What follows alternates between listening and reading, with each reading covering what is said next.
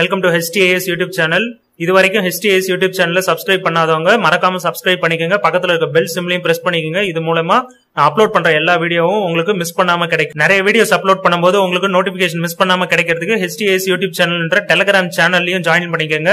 11th standard students வரைக்கும் online classes start பண்ணியாச்சு. Interested students comment பண்ணுங்க. நீங்க Htas YouTube channel-உடைய மெம்பர் ஆயிட்டீங்கன்னா அதன் மூலமா ஆன்லைன் கிளாसेस ஈஸியா அட்டெண்ட் பண்ண முடியும். இந்த ஆன்லைன் கிளாஸ்ல எப்படி ஜாயின் பண்ணனும், எப்படி இந்த சேனலோட மெம்பர் ஆகணும், இது சம்பந்தமான எல்லா லிங்க்கும் நான் டிஸ்கிரிப்ஷன்ல கொடுத்திருக்கேன். இந்த வீடியோல 10th standard science physics unit 2ல long answer ஒன்னு பார்க்க போறோம். டீடைல்ல 4th question explain the construction and working of a compound microscope. மைக்ரோஸ்கோப்னா நமக்கு என்னன்னு தெரியும்.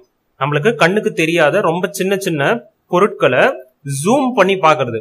அத என்லார்ஜ் பண்ணி பெருசு பண்ணி பார்க்கிறதுக்கு பேர் தான் மைக்ரோஸ்கோப். அதுல நிறைய டைப்ஸ் இருக்கு. சிம்பிள், காம்பவுண்ட், அது மாதிரி எல்லாம் டைப்ஸ் இருக்கு. சோ காம்பவுண்ட் மைக்ரோஸ்கோப்பை பத்தி இதுல கேட்டிருக்காங்க. இந்த கொஸ்டின்ல என்ன கேட்டிருக்காங்கன்னா கன்ஸ்ட்ரக்ஷன்னா அதனுடைய அமைப்பு எப்படி இருக்கும், அதுல என்னென்னலாம் யூஸ் பண்ணுவாங்க, அது மட்டும் இல்லாம ஒர்க்கிங்னா அது எப்படி வேலை செய்யும், இது ரெண்டுத்தையும் நம்மள எக்ஸ்பிளைன் பண்ண சொல்லியிருக்காங்க. பேஜ் நம்பர் 26ல இதுக்கான ஆன்சர் இருக்கு. Compound microscope. இதுல உள்ள நான் எல்லா பாயிண்ட்டையும் எக்ஸ்பிளைன் பண்ணிடுறேன். Compound microscope is also use to see the tiny objects. Compound மைக்ரோஸ்கோப்பையே நம்ம யூஸ் பண்ணி டைனினா ரொம்ப சின்ன ஆப்ஜெக்ட்ஸ்னா பொருட்களை நம்ம பார்க்கலாம். It has better magnification power then simple microscope. Simple மைக்ரோஸ்கோப்பை விட காம்பவுண்ட் மைக்ரோஸ்கோப்புக்கு மேக்னிஃபிகேஷன் பவர், மேக்னிஃபிகேஷனா அதை ஜூம் பண்ணி பார்க்கற சின்ன பொருட்களை ஜூம் பண்ணி பார்க்கற பவருக்கு மேக்னிஃபிகேஷன் பவர்னு சொல்லுவாங்க. அது காம்பவுண்ட் மைக்ரோஸ்கோப் பெட்டரா இருக்குன்னு சொல்றாங்க. இதெல்லாம் easy. Next, magnification power of microscopes can be increased by decreasing the focal length of the lens used.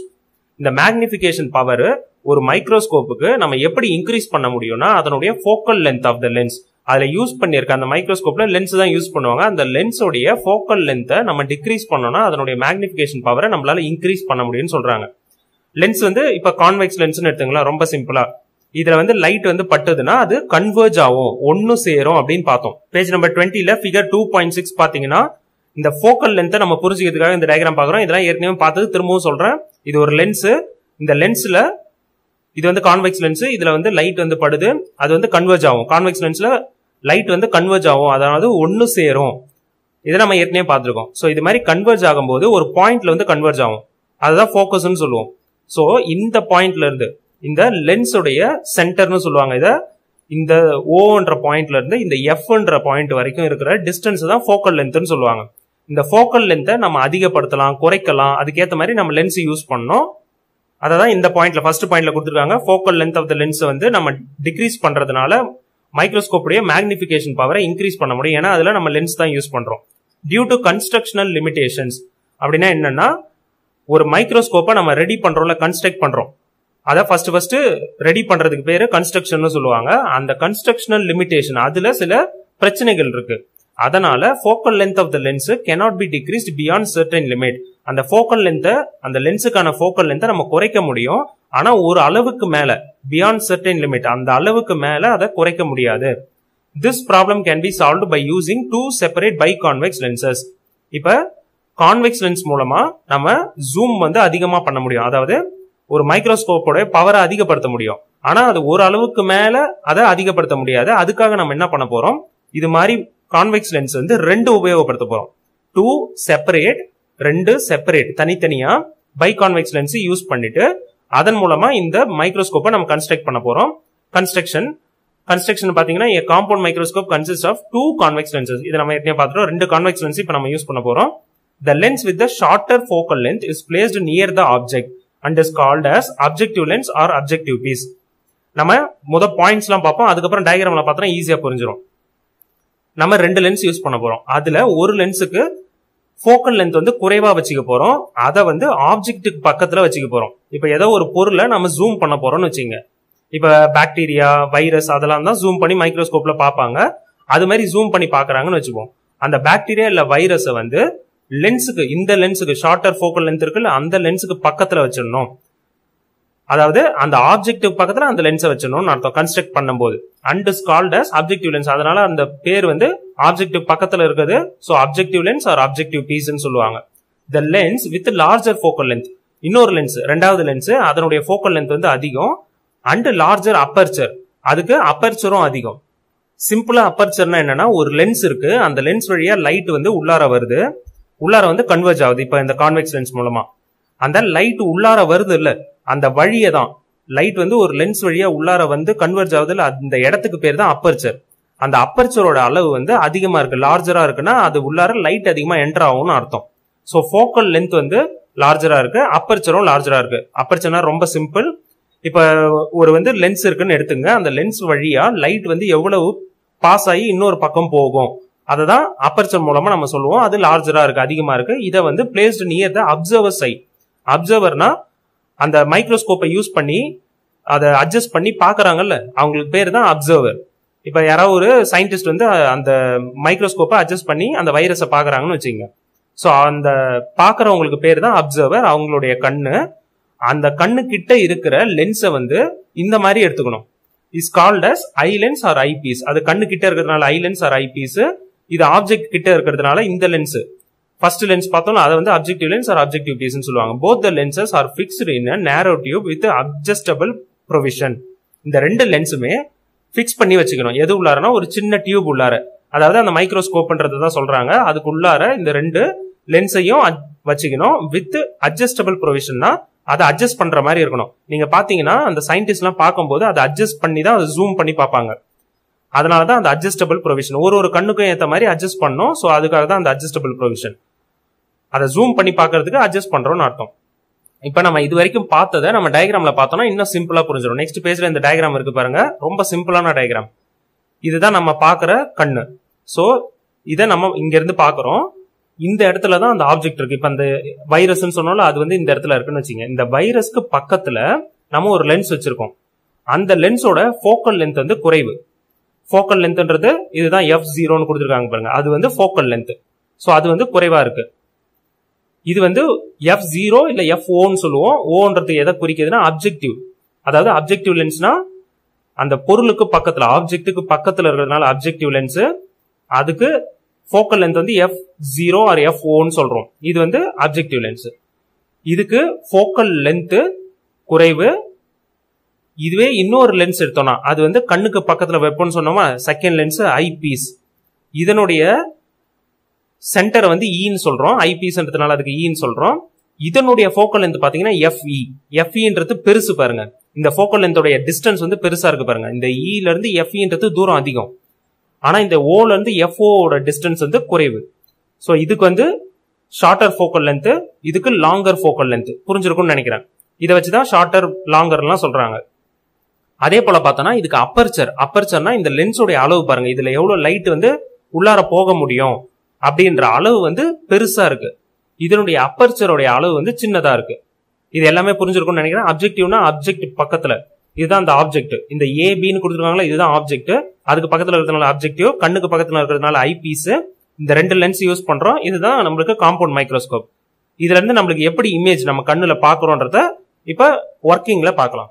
நான் இந்த பாயிண்ட் சொல்ல சொல்ல நீங்க அந்த டயக்ராம்ல பாத்தீங்கன்னா ஈஸியா புரியும். Working. The object AB is placed at a distance slightly greater than the focal length of the objective lens.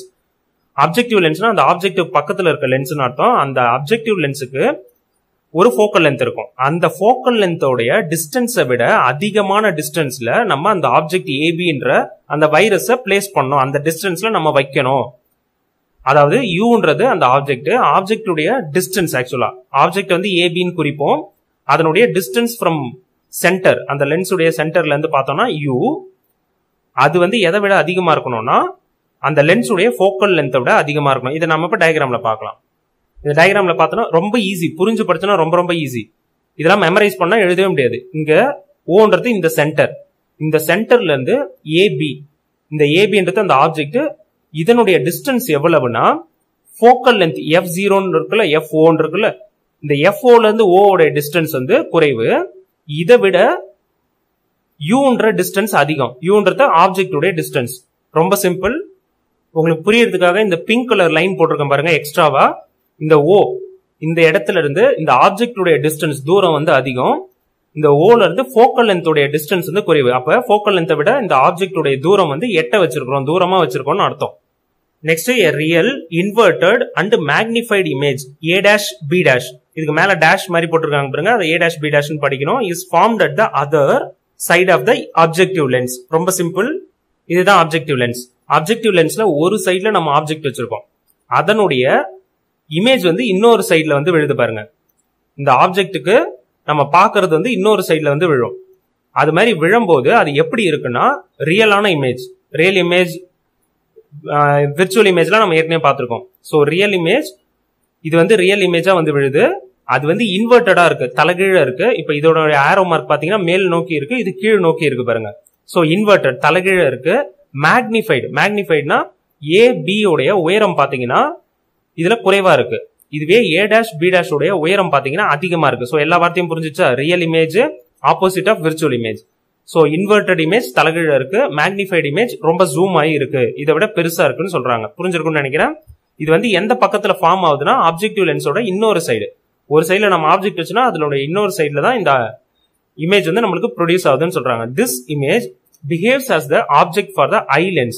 இதுவே பாத்தீங்கன்னா நம்ம கண்ணை வச்சு இந்த லென்ஸ் மூலமா பாக்குறோம்ல, இந்த லென்ஸுக்கு, அதாவது இந்த லென்ஸுக்கு நம்ம கண்ணுக்கு இதுதான் ஆப்ஜெக்ட் போல தெரியும். இப்ப நம்ம ரெண்டு லென்ஸ் யூஸ் பண்றோம், அதுல ஒரு லென்ஸை யூஸ் பண்ணி கொஞ்சம் ஜூம் பண்ணி வச்சுட்டோம். அதை தான் நம்ம ஆப்ஜெக்டா பாக்குறோம். இந்த லென்ஸ் மூலமா, இந்த பெரிய லென்ஸ் மூலமா பாக்குறோம். சோ இந்த second A dash B dash நம்மளுக்கு கிடைச்சது இல்ல, அதுதான் நம்மளுக்கு ஆப்ஜெக்டா நம்ம ஐ லென்ஸ்க்கு இருக்கு. ஆப்ஜெக்ட்னா அதுல இருந்து தான் அந்த இமேஜ் ப்ரொடியூஸ் ஆகும்னு அர்த்தம். இமேஜ்னா நம்ம அதை பாக்குறோம்னு அர்த்தம். நம்ம எதை பாக்குறோமோ அதை இமேஜ்னு சொல்லுவோம். ஆப்ஜெக்ட்ன்றது அதன் மூலமா தான் அந்த இமேஜ் உருவாகுதுன்னு அர்த்தம். The position of the eye lens is adjusted in such a way that the image A dash B dash falls within the principal focus of the eyepiece. ரொம்ப சிம்பிள். நம்ம ஏற்கனவே சொன்னோம், நம்ம கண்ணுக்கு ஏற்ற மாதிரி அட்ஜஸ்ட் பண்ணுவோம். அந்த மைக்ரோஸ்கோப்பை சயின்டிஸ்ட்லாம் அட்ஜஸ்ட் பண்ணுவாங்கன்னு சொல்றோம்ல, அது மாதிரி அட்ஜஸ்ட் பண்ணும்போது எப்படி அட்ஜஸ்ட் பண்ணுவாங்கன்னா இதுதான் focal length of eyepiece FE.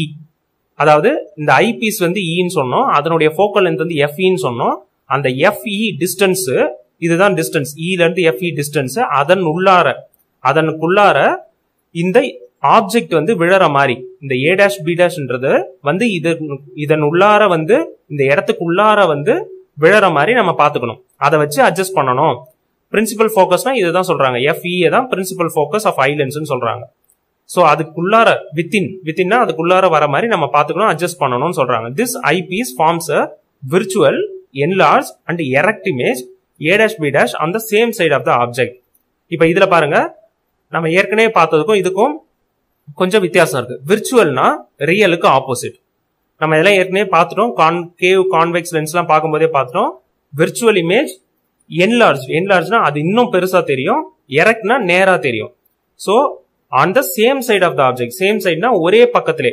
இப்ப ஆப்ஜெக்ட் இருக்கு, இதுக்கு அதே பக்கத்திலே இருக்கு பாருங்க. ஆப்ஜெக்ட் எந்த பக்கத்துல இருக்கு அதே பக்கத்துல இருக்கு. இதுவே நம்ம முதல் பார்க்கும்போது எப்படி பார்த்தோம், ஆப்ஜெக்ட் இந்த இடத்துல இருந்தது, அதனுடைய இமேஜ் வந்து வேற ஒரு பக்கத்துல வந்துருச்சு. இதுவே நம்ம இப்ப ஐ பீஸ வச்சு பார்க்கும்போது, இந்த ஐ லென்ஸை வச்சு பார்க்கும்போது ஆப்ஜெக்ட் இதுதான். இந்த ஆப்ஜெக்டுக்கு ஏ டேஷ் பி டேஷ்க்கு இமேஜ் ஒன்னு உருவாகுது இல்ல, A double dash B double dash. இது வந்து ஒரே சைட்ல தான் உருவாயிருக்கு, அதுவும் ஜூம் ஆகி உருவாயிருக்கு. அதாவது இன்னும் பெருசா தெரியுது, மேக்னிஃபைடு என்லார்ஜ்டுன்னு சொல்லுவோம்.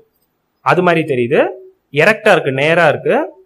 அது மட்டும் இல்லாம அது விர்ச்சுவல் இமேஜ்னு சொல்றாங்க. இதுல எல்லா பாயிண்டும் கவர் ஆயிட்டு இருக்கும். Next, compound microscope has 50 to 200 times more magnification power than simple microscope. நம்ம இது ஏற்கனவே பார்த்ததுதான். சிம்பிள் மைக்ரோஸ்கோப்பை விட காம்பவுண்ட் மைக்ரோஸ்கோப்பு அந்த மேக்னிபிகேஷன் பவர், ஜூம் பவர் வந்து அதிகம். அது எத்தனை மடங்கு அதிகம்னு கொடுத்துருக்காங்க. 50 மடங்குல இருந்து 200 மடங்கு வரைக்கும் அது அதிகமா இருக்கும். இதை நம்ம இன்னும் நல்லா புரிஞ்சுக்கிறதுக்கு, இந்த ஆப்ஜெக்டிவ் லென்ஸுக்கு இந்த இடத்துல ஆப்ஜெக்ட் வச்சோம்னா இந்த இடத்துல இமேஜ் வருதுன்னு பார்த்தோமா, இதை நம்ம பேசிக்ல புரிஞ்சுக்கிட்டோம்னா இதுல பார்க்கும்போது இன்னும் நல்லாவே புரியும். இப்ப இந்த ஆன்சருக்கு ஈஸியா புரிஞ்சுக்கிட்டோம். இதை இன்னும் நம்ம தெளிவா எப்படி இந்த இமேஜ் எல்லாம் ஃபார்ம் ஆகுது அதெல்லாம் இன்னும் தெளிவா புரிஞ்சுக்கணும்னா நான் ஒரு பிக்சர் எல்லாம் காமிக்கிறேன், அதெல்லாம் பாருங்க. அதை நம்ம லெசன் நடத்தும் போது இன்னும் டீட்டெயிலா பார்க்கலாம். சோ இதுல இருந்து ஆரம்பிச்சு இது வரைக்கும் இந்த ஆப்ஜெக்டிவ் பார்ட் ஒன்னு, நெக்ஸ்ட் ஐ பீஸ் பார்ட் இது இன்னொரு பகுதி, இது இன்னொரு பகுதி. இந்த ரெண்டுத்துக்கும் இப்ப நம்ம பார்ப்போம். Page number 21ல figure 2.9. இந்த ஃபிகர் 2.9ல தான் நம்மளுக்கு ஒரு பகுதி, அதாவது அந்த ஆப்ஜெக்டிவ் லென்ஸ்னு சொன்னோம்ல, அந்த ஆப்ஜெக்ட்டுக்கு பக்கத்துல இருக்க லென்ஸ். சோ இதுதான் ஆப்ஜெக்ட்னு எடுத்துங்க, இதுதான் அதுக்கு ப்ரொடியூஸ் ஆகிற image. AB A dash B டேஷ்னு சொன்னோமா, அதே போல இருக்கு பாருங்க இது. சோ இது ஒரு பகுதி. நெக்ஸ்ட் இதே பேஜ்ல ஃபிகர் 2.11 இந்த ஃபிகர்ல பாத்தீங்கன்னா நம்ம ரெண்டாவது ஐபீஸ் லென்ஸ் பார்த்தோம்னா நம்ம கண்ணு பாக்குற சைட்ல இருந்து அதனுடைய ஆப்போசிட் சைட்ல வந்து அந்த இமேஜ் ஃபார்ம் ஆகும், என்லார்ஜ் ஆகி மேக்னிஃபை ஆகி ஃபார்ம் ஆகும்னு பார்த்தோம்ல, அதுக்கான படம் இதுதான். இது நம்ம காம்பவுண்ட் மைக்ரோஸ்கோப்ல பார்த்ததுக்கும் இதுக்கும் ஒரே ஒரு வித்தியாசம் தான். நம்ம காம்பவுண்ட் மைக்ரோஸ்கோப்ல பார்த்தோம்னா இந்த இடத்துல கண்ணு இருக்கும், இங்க இமேஜ் ஃபார்ம் ஆகும். கரெக்டா? இங்க கண்ணு இருக்கும், இங்க இமேஜ் ஃபார்ம் ஆகும். இதுல எப்படி கொடுத்துருக்காங்கன்னா இங்க கண்ணு இருக்கிற மாதிரி கொடுத்துருக்காங்க, அதுக்கு ஆப்போசிட்ல இமேஜ் ஃபார்ம் ஆகிற மாதிரி கொடுத்துருக்காங்க. அவ்வளவுதான் வித்தியாசம். புரிஞ்சிருக்கும்னு நினைக்கிறேன். இதெல்லாம் நம்ம லெசன் பார்க்கும்போது, லெசன் நான் நடத்துவேன், அதை பார்க்கும்போது இன்னும் டீட்டெயிலா பார்க்கலாம். இந்த ஆன்லைன் கிளாஸ்ல எப்படி ஜாயின் பண்ணணும், எப்படி இந்த சேனலோட மெம்பர் ஆகணும், இது சம்பந்தமான எல்லா லிங்க்கும் நான் டிஸ்கிரிப்ஷன்ல கொடுத்திருக்கேன். நெக்ஸ்ட் ஒரு கிளாஸ் வைஸ், ஒரு சப்ஜெக்ட் வைஸ், ஒரு லெசன் வைஸ் பிளேலிஸ்டோட லிங்க்கும் கொடுத்திருக்கேன். HTS யூடியூப் சேனலுடைய Telegram channel link, Facebook link இதையும் நான் டிஸ்கிரிப்ஷன்ல கொடுத்திருக்கேன். இதோட இந்த வீடியோ முடிஞ்சிருச்சு. உங்களுக்கு வேற ஏதாவது டவுட் நான் கமெண்ட்ல போடுங்க. இந்த வீடியோ பிடிச்சா மறக்காம லைக் பண்ணுங்க. உங்க ஃப்ரெண்ட்ஸ் ரிலேட்டிவ்ஸ் கூட இந்த வீடியோவை ஷேர் பண்ணிக்கோங்க. தேங்க்யூ.